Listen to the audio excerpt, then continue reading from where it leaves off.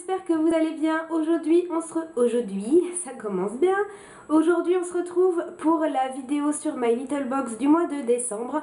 Et ce mois-ci, donc la dernière box de l'année, a été faite en collaboration avec Make My Lemonade. Je ne sais pas si vous la connaissez, il s'agit d'une blogueuse qui est quand même assez connue. Elle avait fait plusieurs articles. Elle était parue plusieurs fois dans le magazine My Little World. Je vous mettrai le lien de son blog en barre d'infos. Elle fait beaucoup de do it yourself. Elle est très talentueuse en plus d'être très jolie. Donc je vous conseille vraiment, si vous aimez ce genre d'article, ce genre de blog, d'aller le consulter parce que franchement il vaut le coup d'œil. Donc il s'agit de My Little Box by Make My Lemonade qui se présente comme ceci. Encore une fois, la box est magnifique. Je trouve que de plus en plus ils font attention à l'esthétique de la box. Ils ont vraiment le souci du détail de plus en plus et ça c'est vraiment une très bonne chose. Donc on a une jeune fille, je pense qu'elle représente, il me semble qu'elle s'appelle Lisa, mais je suis plus sûre. Oh, j'ai un gros doute. Si jamais il y a son nom, je vous le redirai, mais bon. Donc il représente, donc voici la blogueuse. Et donc on voit un petit peu partout sur la box des petits points de couleur assez pastel. On a ici le logo de son blog. Et donc sur les côtés, la boîte est toute rose. Elle est rose surtout sur ces côtés là, avec les petits points qu'on retrouve vraiment un petit peu partout. Donc vraiment une très jolie box. On dirait en fait, on dirait des flocons de neige. Je trouve, surtout qu'en plus là sur le sol on retrouve un peu de blanc, on dirait des flocons de neige qui tombent, donc ça correspond vachement bien au thème et voilà, déjà elle est déjà magnifique de l'extérieur. Et l'étiquette qui était dans le carton disait Christmas Cheer Loading, donc l'étiquette est comme ça, avec le même rose, un peu vieux rose poudré. Et puis vous savez, comme les barres quand on a un film ou quelque chose qui télécharge. Donc je trouve ça plutôt pas mal et c'est en gros ça permet de dire que que Noël charge est en train d'arriver. C'est un petit cadeau avant Noël qui permet de patienter, donc ça c'est super. Le nœud ce mois-ci, donc il était certes noir, mais on avait tout de même des petits pois en fait un petit peu partout. Donc voilà, ça faisait la petite case d'originalité. Et puis ça fait un petit peu le même esprit que sur la box, donc il n'y a pas de problème. L'aquarelle de Kanako disait Christmas isn't a season, it's a feeling par Edna Ferber. Je ne sais pas qui c'est, j'irai me renseigner après la vidéo. Donc Noël n'est pas une saison, c'est un sentiment, c'est une émotion et c'est bien vrai. Et donc on retrouve la blogueuse qui est juste ici en train de déballer des petits papiers cadeaux. Alors soit elle les déballe, soit elle les emballe, je ne sais pas.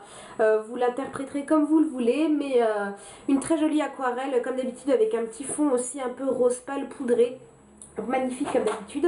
Et le magazine My Little World en fait a été un peu bâti comme sur la collaboration avec Diane von Furstenberg, puisque c'est autour du coup de la blogueuse qui est juste ici. Vous voyez, elle est vraiment ravissante, je la trouve vraiment très jolie cette jeune fille. Ils nous disent do it yourself, des habits de lumière pour vos cadeaux, make-up de Simone, des recettes. Voilà, elle s'appelle bien Lisa. Bah vous voyez, j'ai pas une mémoire qui est si mal que ça finalement. Elle s'appelle Lisa Gachet. On a au début un superbe shooting photo avec Lisa, les photos sont adorables. Vous voyez un petit peu, c'est vraiment complètement son esprit, je les trouve très jolies les photos. Donc on a une interview de Lisa, ils nous disent le plus joli sourire de la blogosphère c'est Lisa. Et c'est vrai qu'elle est vraiment très jolie. On retrouve donc un do it yourself évidemment, hein. Si on fait une box sur Make My Lemonade, il faut un DIY. Ah, j'ai du mal comme d'habitude. Un DIY dans le magazine, donc c'est un DIY cadeau de Noël pour pouvoir customiser vos paquets cadeaux que vous retrouvez juste ici, si je trouve le lien. Comme d'habitude, hein, n'hésitez pas à aller checker la barre d'infos parce que tous les liens, même les liens qui sont dans le magazine pour celles qui ne sont pas abonnées, qui sont quand même intéressées, je les mets dans la barre d'infos, en tout cas tous ceux que je trouve. Et vraiment, on a aussi, celui-ci il est magnifique, hein, emballage fleuri, on a vraiment de très jolies choses. On a le Help Simone, hein, comme d'habitude, une petite pub encore dans le Vanity de... Un petit peu les mêmes rubriques habituelles en fait finalement. Là ils ont moins tourné autour de la blogueuse, pas autant que d'IVF où là c'était à fond d'IVF. Là ils ont quand même mis un petit peu autre chose. On a un SOS beauté donc pour faire un exfoliant maison. On a un tuto coiffure de, comment elle s'appelle, Simone. On a une espèce de petite historiette, une petite nouvelle. En fait, je sais pas si c'est une nouvelle, c'est-à-dire, vous savez, un court roman ou bien un extrait. Je ne sais pas, je n'ai pas encore pris le temps de le lire. Et à la fin on a donc les recettes, on a meringue dorée au chocolat et Eat the Moon. Donc il se présente comme ça, pareil, s'il y a un blog, je vous mettrai les liens de ces recettes ou du moins du blog. Donc voilà, le petit magazine est très très bien, comme d'habitude je l'aime beaucoup. Le premier goodies que je trouve, ça se présentait dans une petite pochette comme celle-ci. Donc ça se présente comme ça et c'était marqué Gift Tags. Et donc en fait ce sont des petites étiquettes que vous pourrez mettre sur vos paquets cadeaux. Donc vous voyez, elles sont comme ça, elles sont toutes plus jolies les unes que les autres. Je vais faire ma grosse égoïste, mais je me demande même si je vais vraiment les mettre sur mes paquets cadeaux parce que j'ai envie de garder ça pour moi. La meuf qui pense qu'à sa gueule. Donc on en a une petite comme ça avec écrit Joyeux Noël. On a des petits ponts, on a celui-là il est trop mignon, on a From To avec des petits gants, adorables comme tout.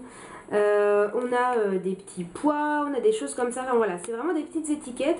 Après, libre à vous de créer les vôtres, hein. Vous pouvez très bien utiliser celle-ci comme patron.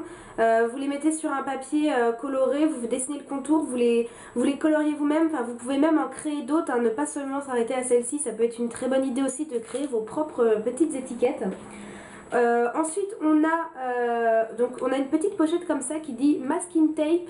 Déjà on se doute de ce que ça va être à l'intérieur. Étiquette pour décorer vos paquets cadeaux. My Little Box by Make My Limonade. Donc encore un petit packaging adorable, vraiment dans le sens du détail, qui s'ouvre avec un espèce de petit fil à l'arrière. Et donc à l'intérieur je m'attendais à avoir des rouleaux de masking tape. Ce ne sont pas vraiment des masking tape, en fait ce sont des petites feuilles comme ça, entre guillemets, avec des motifs. Donc vous voyez, là je vais pas tous vous les montrer, mais vous voyez un petit peu le genre. On a vraiment plein de motifs, hein, on dirait un jeu de cartes que je suis en train de vous montrer là. Donc voilà, on a plein de petits motifs et en fait ce sont des petites étiquettes. En fait on a soit des petits ronds, soit des petits traits, et en fait c'est pour customiser les paquets cadeaux, mais c'est pas le masking tape en ruban, c'est vraiment, alors si je vous montre de méga près, je sais même pas si vous pourrez voir, mais en fait voilà, ce sont, si j'en décolle un peut-être que vous vous en rendrez mieux compte. Youpla, vas-tu venir toi, dis donc. Voilà, en fait vous voyez, youp, vous voyez, ce sont des petites étiquettes, donc vous pouvez customiser vos paquets cadeaux, donc je trouve que c'est vraiment super.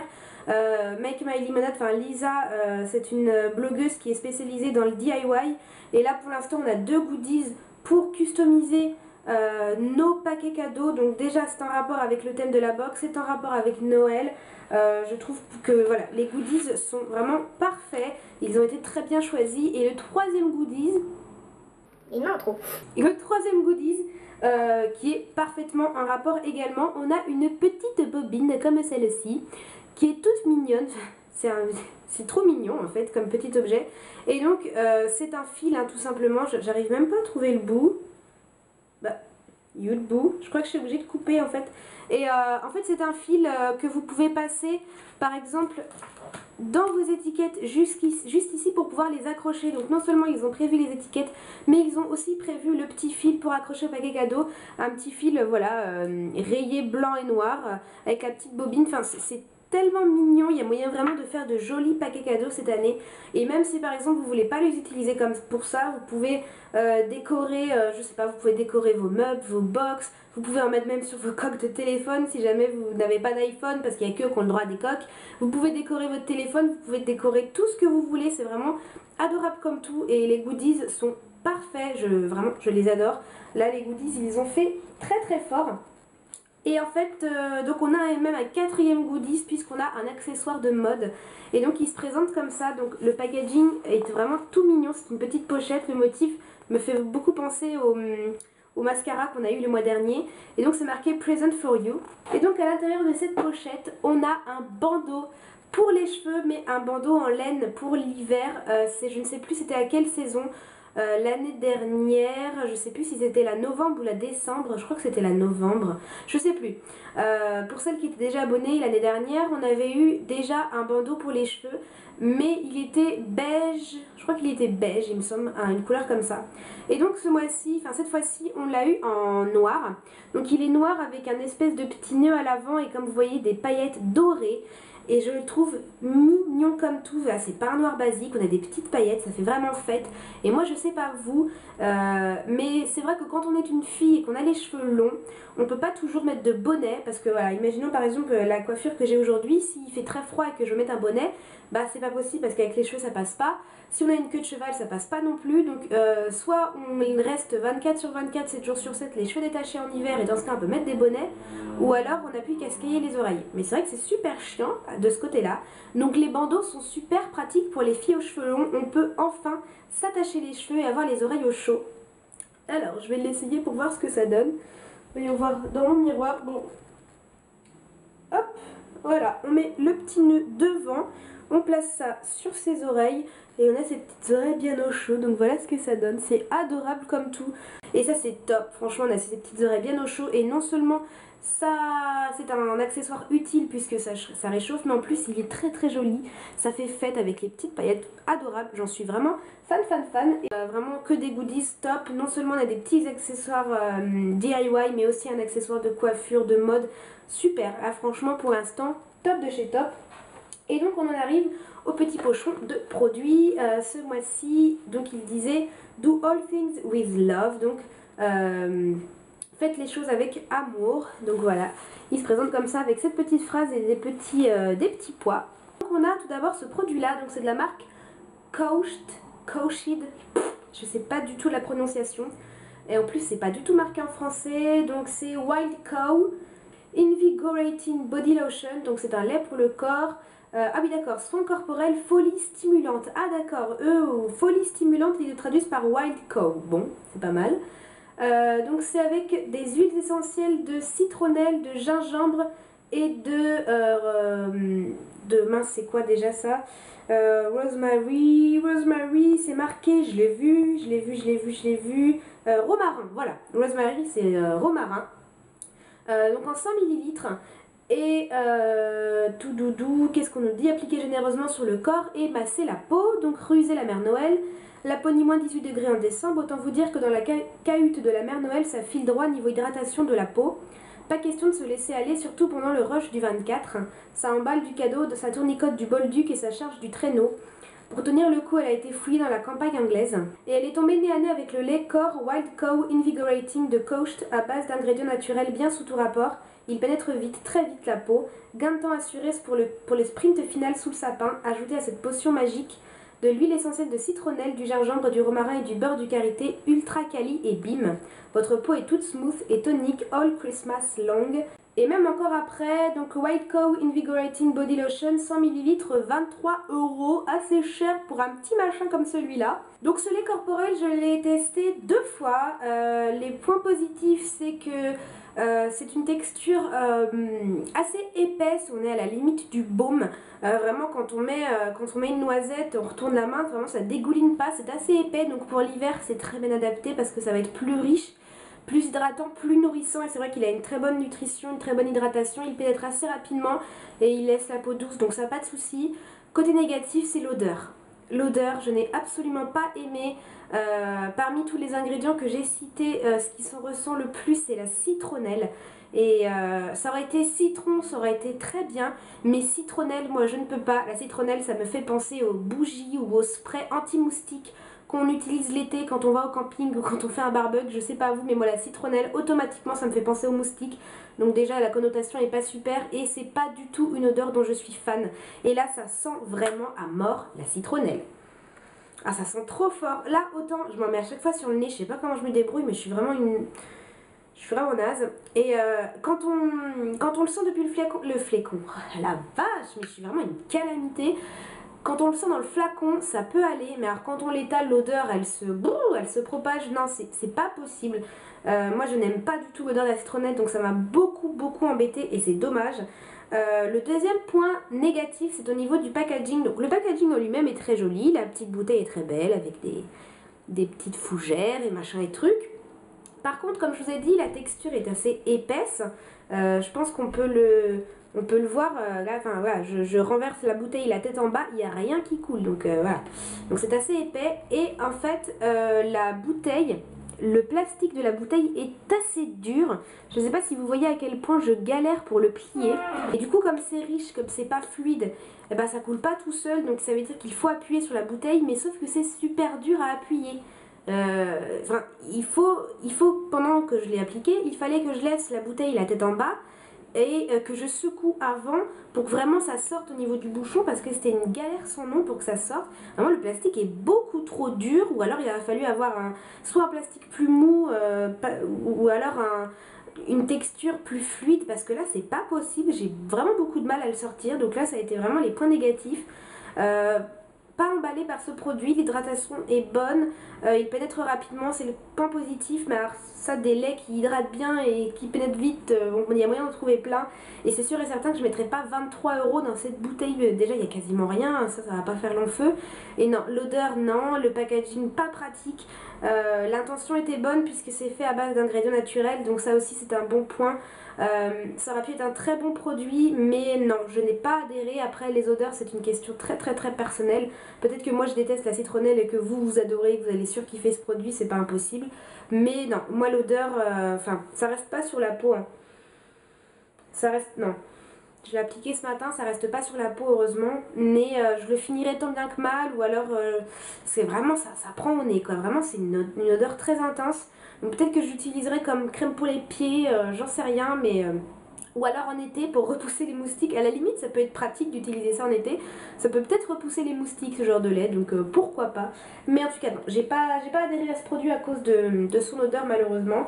Ensuite on a un produit maquillage, donc ça c'est toujours sympathique d'avoir du maquillage dans sa box, surtout à l'approche des fêtes.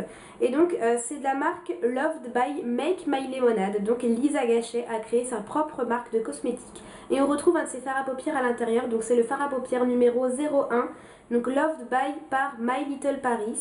Donc celui-ci, on nous dit la nouvelle marque des personnalités créatives. Il y a une nouvelle, on peut la voir, c'est quoi son petit nom? Elle est sympa, elle vient d'où? Ou du calme. Le principe est easy. Loved by, c'est la nouvelle marque qui confie la création de ses produits à des personnalités inspirantes, créatives et branchées, et sympathiques aussi. Alors non, c'est pas Make My Lemonade qui a créé sa marque de cosmétiques, c'est une marque qui fait des collaborations avec des personnalités, c'est encore plus sympathique je trouve. Vous pouvez faire confiance à la marque sur la qualité de ses produits, elle est ultra pointilleuse là-dessus. La première à se lancer c'est Lisa Gachet, donc voilà, c'est pour ça que c'est le numéro 1, c'est la toute première à avoir lancé ça. Donc, la fameuse Make My Lemonade, elle a imaginé pour vous un fard à paupières brun nacré qui va vous faire battre les cils, alors elle n'est pas belle cette fin d'année. Donc le fard à paupières à découvrir sur loved-by.com est à 15 €. Bon c'est une nouvelle marque, il faut qu'elle se lance, il faut qu'elle se rentabilise machin, mais 15 € un petit machin comme ça, 15 € un seul fard à paupières. Heureusement je l'ai dans ma box parce que je l'aurais pas acheté.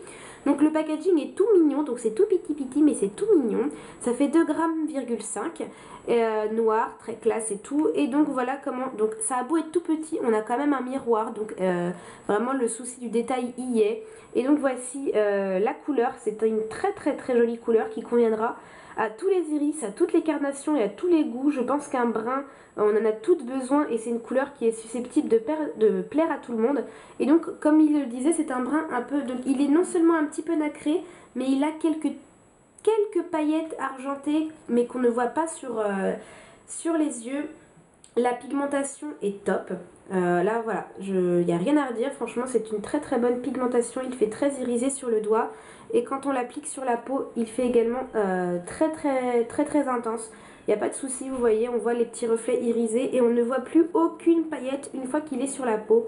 Et c'est une très belle couleur, il sent rien de spécial. Ne dites pas que je m'en suis mis sur le nez. Ah bah oui, regardez-moi cette mongole. Regardez-moi ça. Voilà, je me réussis à me mettre du fard à paupières sur le bout du zen. Je suis super intelligente. Bon, maintenant que je suis près de vous, ça me permet de montrer le fard à paupières appliqué, puisque c'est celui que j'ai appliqué sur mes petits yeux aujourd'hui. Je n'ai mis que ça, hein. J'ai mis que ce fard là, pas d'autres couleurs pour pas faire de mélange machin. J'ai mis vraiment que celui-ci pour que vous vous rendiez compte ce qu'il donne sur les paupières. Je trouve que la couleur est très jolie, très passe-partout. tout, mais vraiment très jolie, elle va correspondre au plus grand nombre je pense. Très intense sur la paupière, elle s'estompe très facilement, j'ai vraiment pas eu de mal à l'estomper, pourtant j'en avais mis une bonne quantité, vous voyez les bords sont bien floutés et vraiment très très jolie. Moi ça convient bien à mes yeux noisettes, je pense que ça pourra convenir à pas mal d'entre vous et je suis très très contente d'avoir eu cette petite ce petit phare. Donc si s'il y a d'autres collaborations avec d'autres personnalités avec cette marque, moi je veux bien d'autres phares parce que il est très beau et je l'achèterai pas à l'unité de moi-même parce que ça coûte trop cher. Donc voilà, très joli, j'aime beaucoup et très bon point. Voilà, produit de maquillage top, une bonne idée de lancer des créations, surtout avec des blogueuses, etc. C'est vraiment très très bien, donc je suis ravie de ce petit produit, un très très bon point. Et enfin le dernier produit de la box, donc on a été très gâtés parce que non seulement on a eu 3 produits, mais en plus on a eu un deuxième produit de maquillage. Donc il s'agit d'un rouge à lèvres de la gamme My Little Paris, comme vous l'aurez compris. Donc il est comme ceci, un petit packaging en carton. Pour celles qui étaient déjà abonnées, on avait eu déjà un rouge à lèvres de leur gamme avec un packaging en carton comme ça, similaire. Donc le mien est gris avec des petites étoiles dorées et blanches, donc mignon comme tout. Et on nous dit le rouge unanime, rouge néon, coquelicot, fraise des bois, carmin, vermillon, moult pigments et moult tergiversations. Je vous ai dit de pas mettre des mots compliqués. Putain, mais je suis vraiment gogol quoi, je sais pas parler. Tergiversation. Tergiversation. Fin du débat, on a de quoi vous mettre d'accord. Ce qu'il vous faut, un rouge avec une pointe de rose pour une teinte chic, légère et subtile.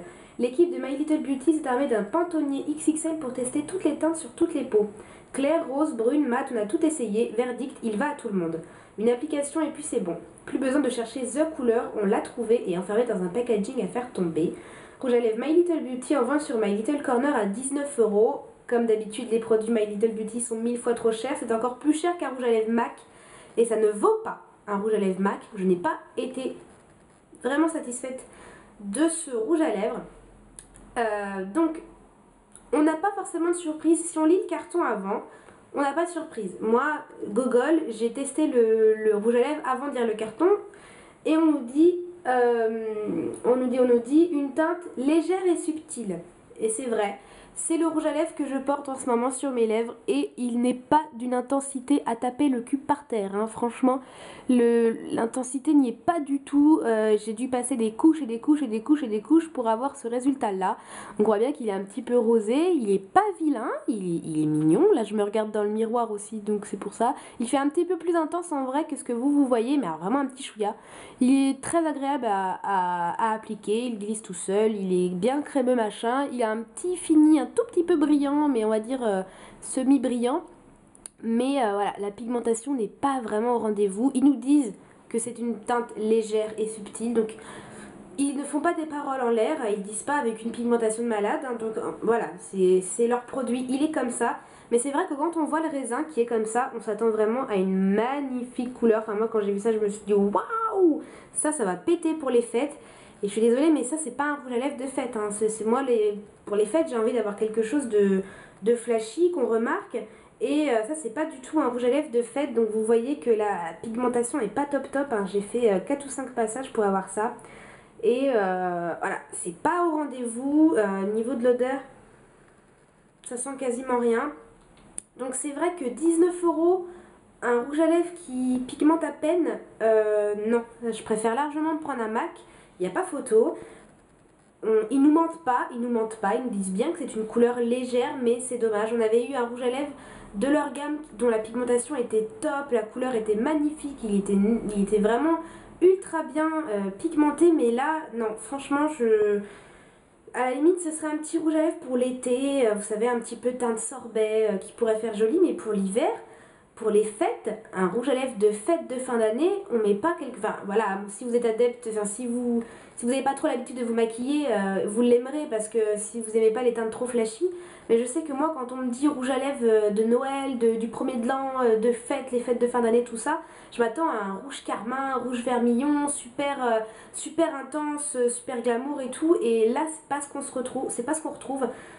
Donc je suis un peu mi-figue mi-raisin, c'est-à-dire que oui, bon bah c'est bien parce qu'on a eu du maquillage, parce que c'est un rouge à lèvres, le packaging est mignon. Ils ne mentent pas puisqu'ils disent dans le carton qu'il est léger, mais voilà, j'aurais largement préféré avoir un rouge à lèvres bien intense et moi je trouve quand même que c'est un petit peu un flop, et en tout cas par rapport au prix, oui, par rapport au prix c'est vraiment un flop. Donc voilà, je le porterai, voilà, si je veux quelque chose d'un petit maquillage sans prétention, voilà, je peux mettre un petit coup de rouge à lèvres et voilà. Ce qui est pratique, c'est que vous pouvez l'appliquer comme ça, hein. Vous n'avez pas besoin de miroir, vous n'avez pas peur d'en foutre partout parce qu'ils se voient à peine. Mais voilà, un petit peu déçue, je m'attendais vraiment à avoir une couleur magnifique et quand je l'ai appliqué, bah, je me suis rendu compte que non. Mais si vous n'aimez pas les rouges à lèvres trop vifs, vous l'aimerez, donc voilà. Après ça dépend des goûts, ce n'est pas le mien, ça dépend des goûts, tout simplement. Et donc on avait il nous restait 2 petits cartons, donc on avait une petite carte comme celle-ci qui disait ticket d'or. Pour la sortie de la nouvelle eau de parfum Repetto, My Little Box vous a réservé une journée pleine de surprises pour vous et une amie. Un cours de danse pour apprendre la grâce des ballerines, un tea time douillet avec la danseuse étoile Dorothée Gilbert et pour finir un ballet mythique. Serez-vous l'heureux élu? Croisez les doigts et retournez vite ce ticket pour le savoir. Eh ben non, perdu, ce ne sera pas pour cette fois, je n'ai pas gagné. J'imagine que certaines ont eu un produit Repetto. Heureusement que j'ai pas eu encore une miniature Repetto parce que ça aurait fait la 3e et même si elle sent très bon, ça va bien 5 minutes. Donc voilà, j'ai pas gagné. Si jamais vous avez gagné, vous dites-le moi en commentaire que je vienne vous féliciter. Mais bon bah voilà, pas de bol, petit ticket d'or. Je trouve qu'à la limite, ils auraient dû juste mettre les tickets gagnants dans les box des gagnantes. Et pour nous, pas de ticket parce qu'on est encore plus dégoûtés. Au moins les autres, on n'aurait pas su qu'elles auraient gagné. Nous là, on sait bien qu'on a perdu. Hein. Toi, désolé, t'as pas gagné. Ça, on est bien au courant. Mais bon, c'est comme ça. Et le dernier petit carton, vas-tu sortir toi?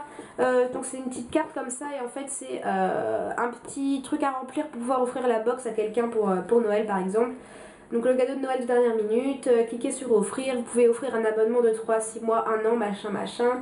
Et donc là en fait c'est un bon pour des mois de surprise, donc vous voyez vous pouvez mettre ça, vous pouvez offrir le petit carton comme ça pour que la personne sache que vous lui offrez un abonnement à My Little Box puisque vous n'aurez pas vraiment d'objet à offrir.